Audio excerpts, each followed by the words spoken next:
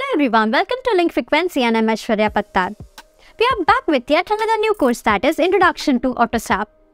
This video has information regarding what is the agenda or content of our course and who all can attend our course.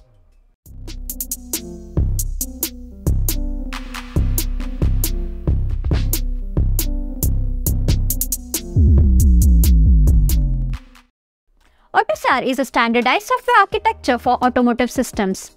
It is designed to simplify the development of software for electronic control units, that is ECUs, in vehicles and also reuse the software components. By providing a standardized architecture, Autosar reduces the development cost and time to market for automotive systems.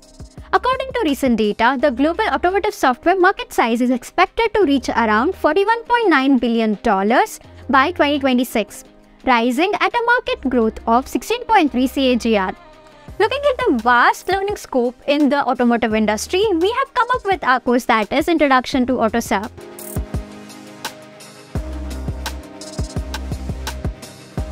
Well, moving on to our next question, that is who all can take up our course. This course can be taken up by software developers in automotive industry, automotive engineers, or anyone who is interested to gain knowledge in the automotive industry. In this course, we have covered majority of basics that a beginner must know to understand Autosar.